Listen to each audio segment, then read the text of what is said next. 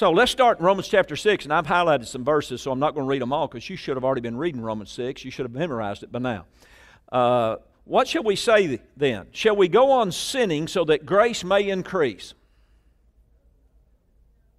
What shall we say? That's not what did I say. What shall we say? Shall we go on sinning so grace may increase? No. King James. God forbid. By no means. We are those who have died to sin. We are those who have what? What did we die to? How can we live in it, sin, any longer? How can we live in it? We're dead to it. All right, so I'm going to read that again. We are those, everybody say, that's us'ns. Y'all speak country over there? Okay. Y'all speak country over there? Everybody say us'ns. We are dead to sin.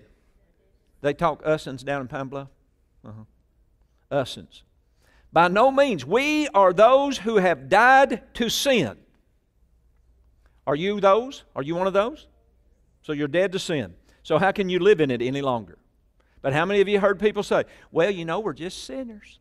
We're just human. Have you heard that? You heard that rumor? Well, let's straighten that one out. How can we be sinners if we're dead to it? I guess you could be a dead sinner. We can assist you on that. It's called water baptism. Hold you down, hold you down, hold you down, hold you down, hold you down until you drown. Okay. Oh, don't you know that all of us who were baptized into Christ were baptized into death? Let's fast forward to verse number 6. For we know. Everybody say, I know. Now, listen, you may not know, but the Bible said you know. The Bible says, for we know. King James says, knowing this. My people are the story for lack of knowledge. If you don't know it, then you don't know it, but it doesn't change the fact that it's there, that it is the truth. So here it is. For we know that our old man or our old self was crucified with Him so that the body ruled by sin. Everybody can do this. You got a body? How do you feel? Oh, I feel good. I feel good. All right. For we know that our old self was crucified with Him so that the body ruled by sin might be done away with, that we should no longer be slaves to sin. Very interesting. Because anyone who has died, well, who's died? We are those who have. Verse number 2. Say we, that'd be me. I'm of those who have died. For we know that our old self was crucified with Christ so that the body ruled by sin might be done away with. I have a little footnote there. It says, be rendered powerless. That was all caps in my notes there. When I touched that F in, it popped up, be rendered powerless, so I had to put the emphasis on it. Be rendered powerless. What's rendered powerless? The body that was ruled by sin.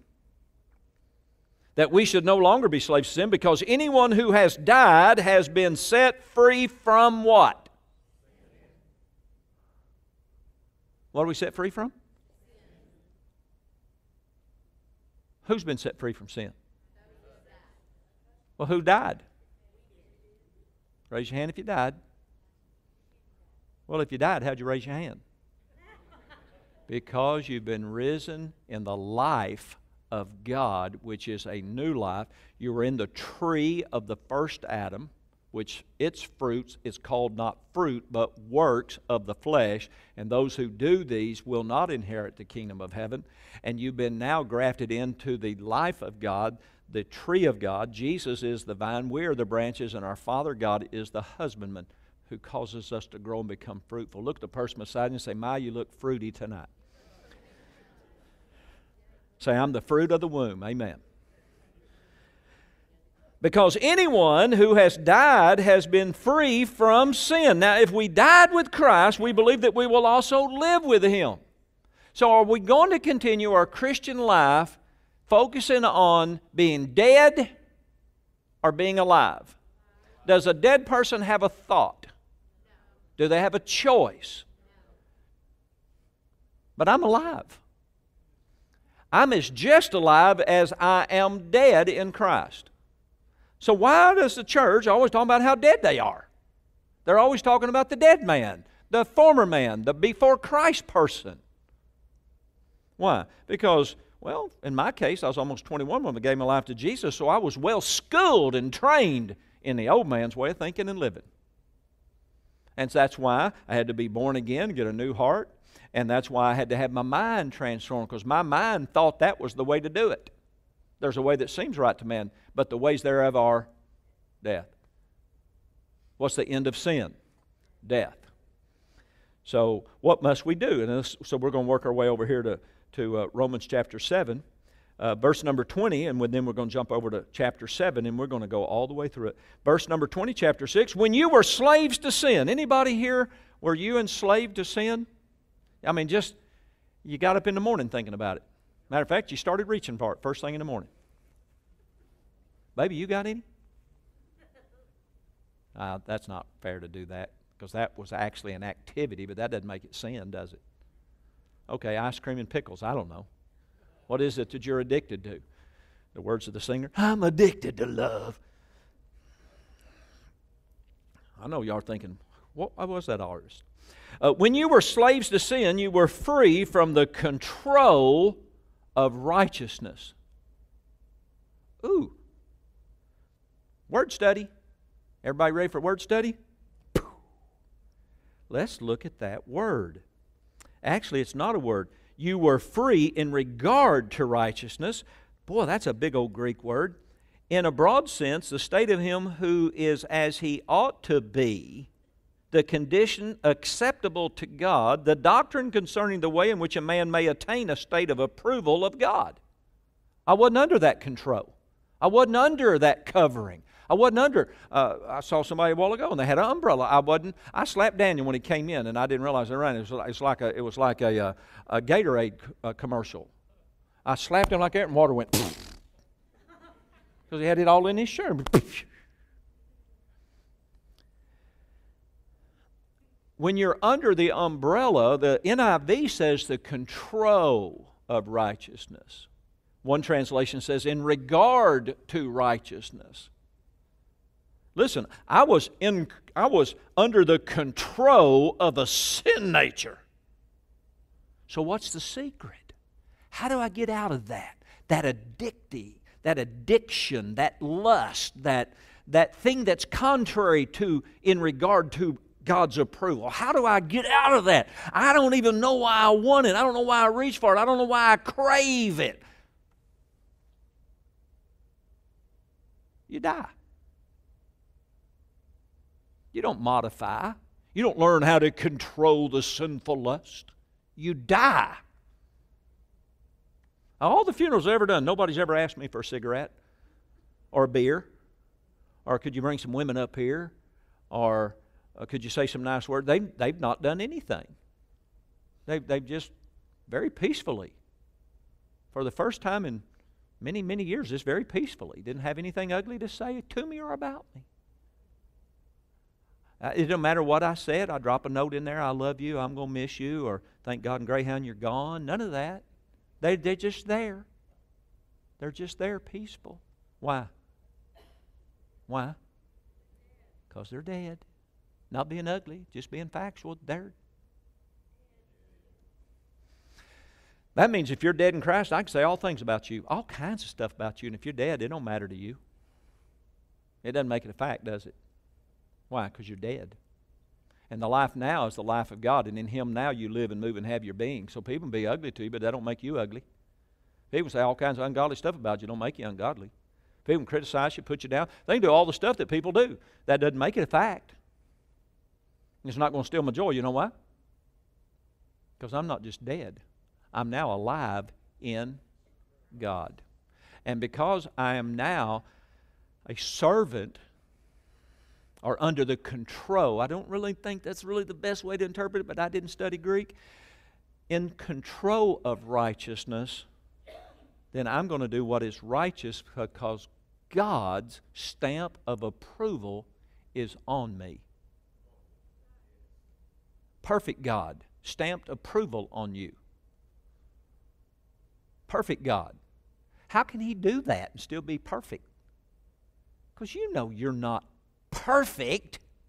Because I know you've been thinking stuff in here. Like, Lord, how long is it going to get us through chapter 7? He's still stuck in 6. how can a perfect God stamp that approval on me? Because not only does He see you dead, He sees you alive, and He sees you done. Conformed to the image of Jesus. You've been predestined. If we ever get to Romans 8, you've been predestined. You believe in predestiny? Yes. You are predestined to be conformed to the image of Jesus. So which Jesus? The one on the cross? No, that Jesus died.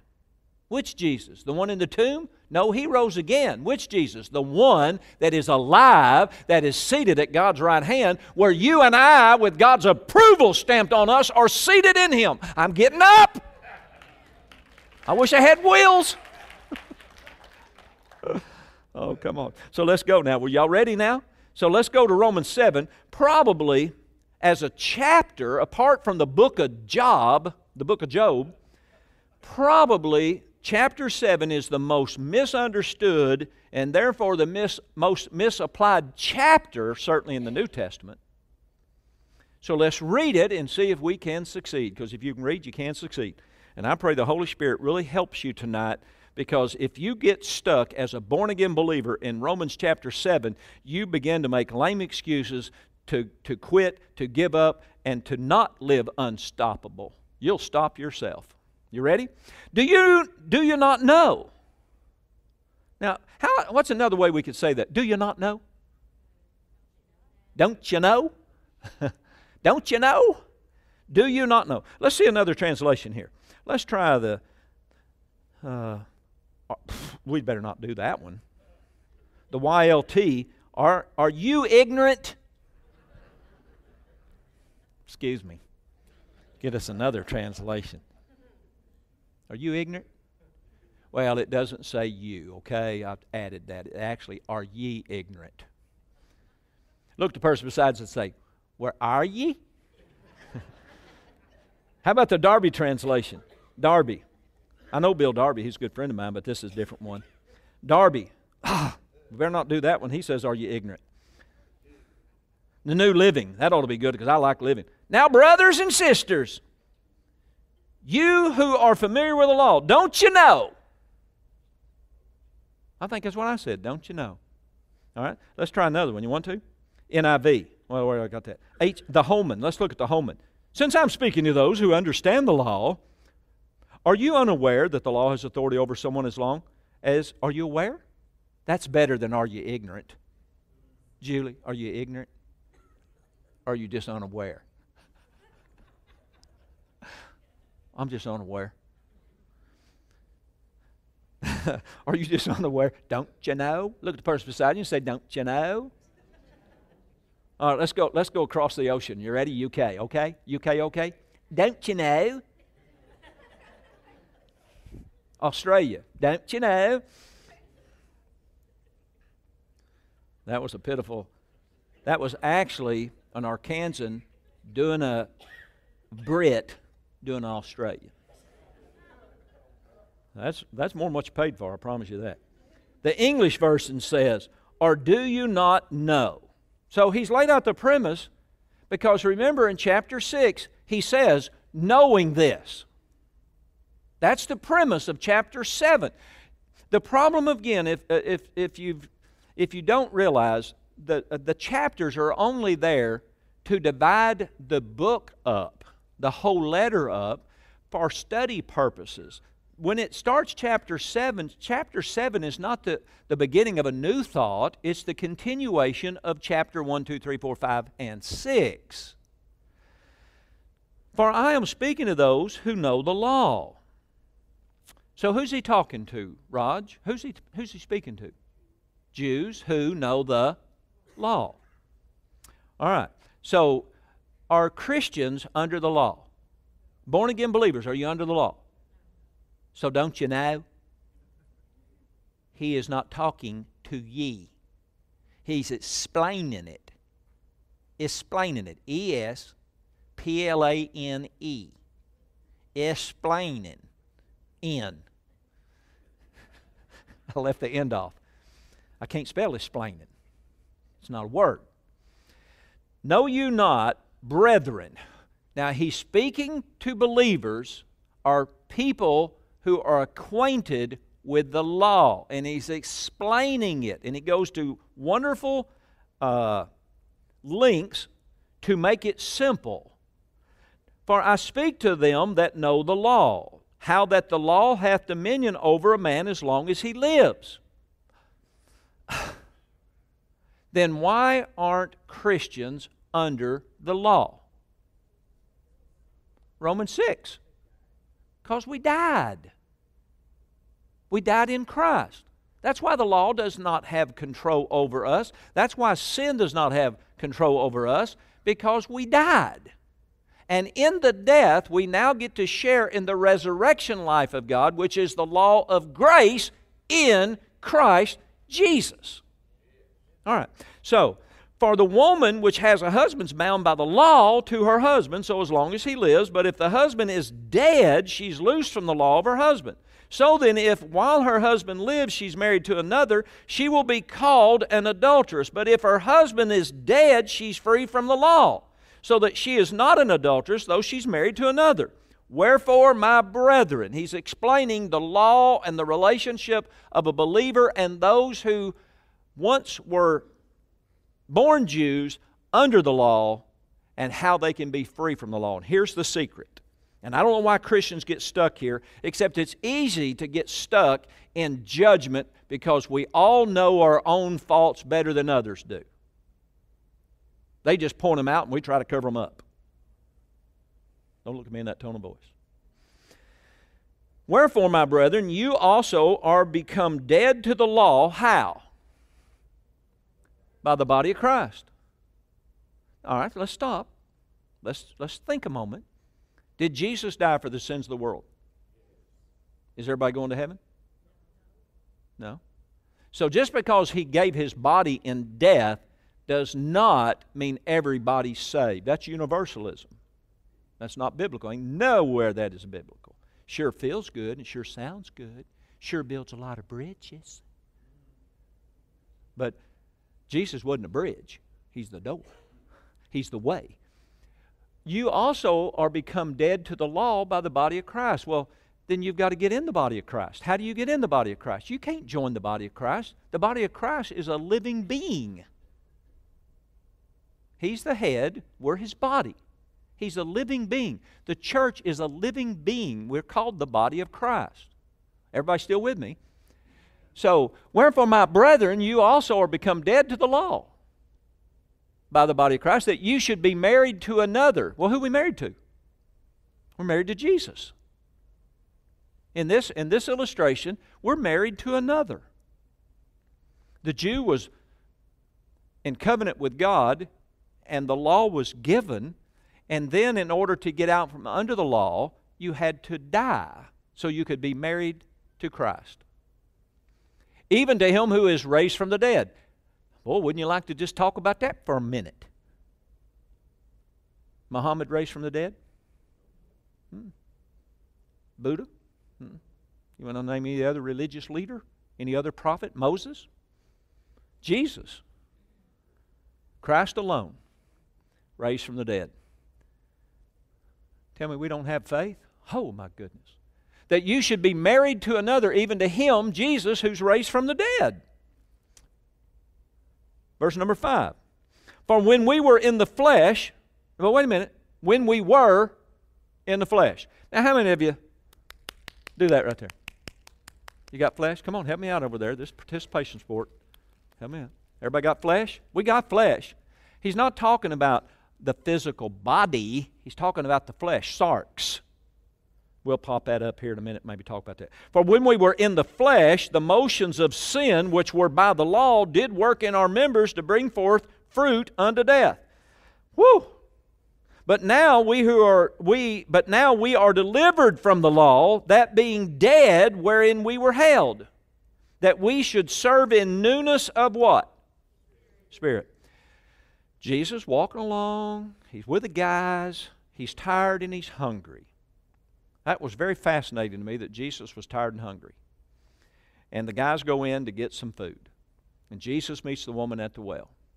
And you know that story, and He tells her all about herself. She's with her I don't know how many times, I forget. She's been married 5 times, and the guy she's with, she's not married to. And Jesus didn't condemn her. He just ministered love to her, ministered truth to her. That's who He is. And He speaks to her, and He says, woman, there's a time, some of you worship here in this mountain, and the Jews, they go worship in the temple, but there will be a time when true worshipers worship how? In spirit. Listen, when He's talking about that, and I know I've been around spirit-filled folk, and I be's one, but when we say worship in spirit, that doesn't mean you got to run around a building, fall down on the floor, cackle like a chicken, run the room, jump a pew, do all kinds of wild stuff. And if you do all that, whatever. That's not what He's referring to here. God is a spirit. Those that worship Him in spirit and truth. Now, when the Holy Spirit comes on some people and He manifests in power, listen, sometimes I laugh, sometimes I cry. Sometimes I get happy feet. Sometimes I don't even want to talk. I don't even want to move. I just want to be in His presence. So I don't know why we have to say, well, if you're filled with the Spirit, you'll clap like, and throw you a fish.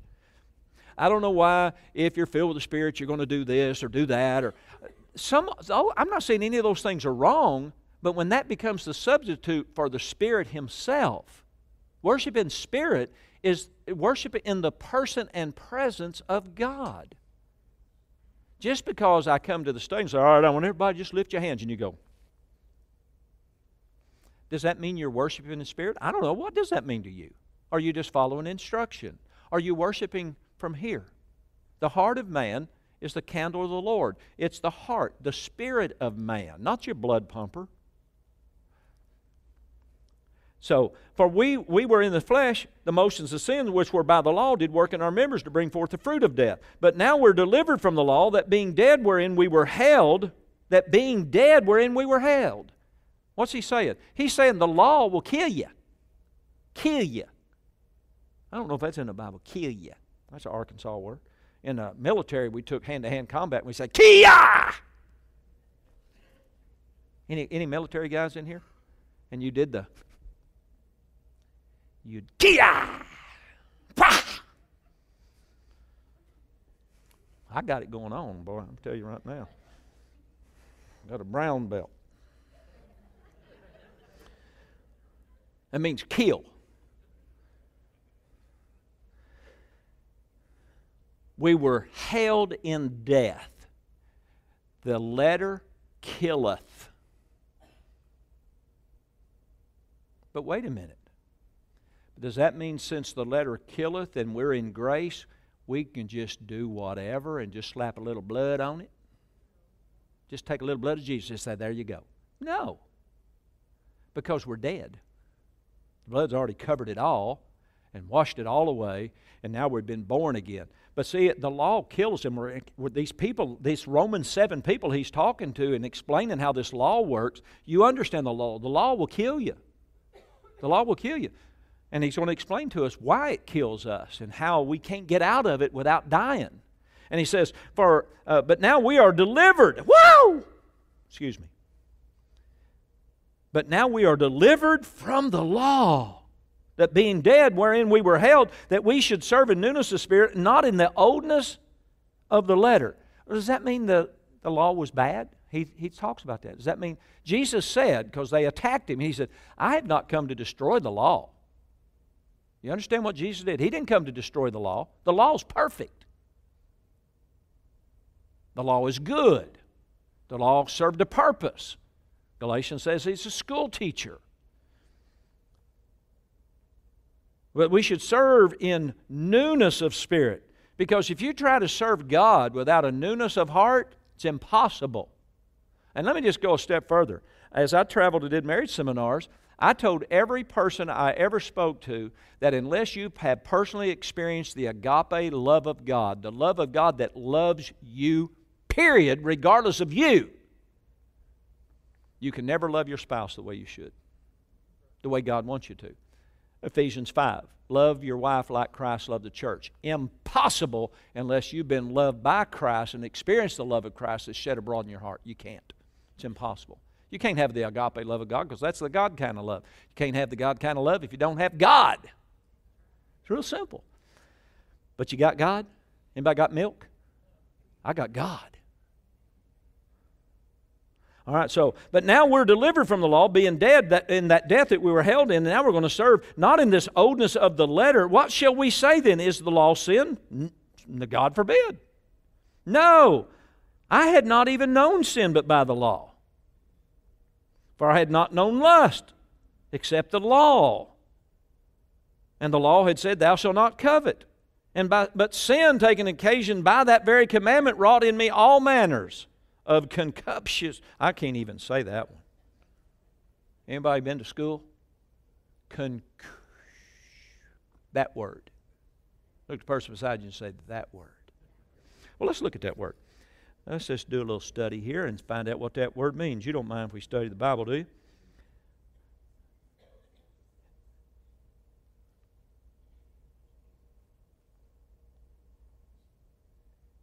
Desire.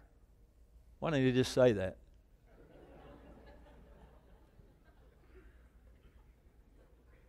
Brought to me all kinds of desire. Craving. Everybody say pecan pie. Nana pudding. Wrought in me all kinds of cravings. You know, growing up in the country, I heard my daddy say one time, he said, you know, there's nothing sweeter than a stolen watermelon. It's actually scripture about that. That explains all kind of concupiscence. Cravings, longings, desire for what is forbidden. Did God really say? Did you not know that if you eat of that fruit, you'll be like God? Ooh. God said, you can eat of any tree in the garden, but don't eat of that one. Trust me. Have faith in me. Did God really say? For God surely knows the day that you eat of that. Eve says, well, we're not even supposed to touch it. God never said that. Somewhere along the line, Adam and Eve got it all messed up. Lust. Wrought in me all manner of desire and cravings, for without the law sin was dead. See, because he that knows to do good, and doesn't do it, it's sin. Whatever's not a faith is sin. Woo! That's pretty serious, isn't it? That means when we're in doubt and unbelief, the Bible says in Hebrews that we should not allow this evil heart of unbelief to be in us. Don't let there be found in you an evil heart or a sinful heart of unbelief. So don't discount the grace of God working in your life. Quit looking at you and keep your eyes on Jesus, and you'll stay on top of the water, and Jesus Himself will either walk you to the boat or He Himself will immerse you in His holy presence. Hi, this is Perry Black, and I want to let all of our viewers know that all of my messages are free, and you can download those at familychurchbryant.org, and I'll see you next week right here on VTN, your Arkansas Christian Connection.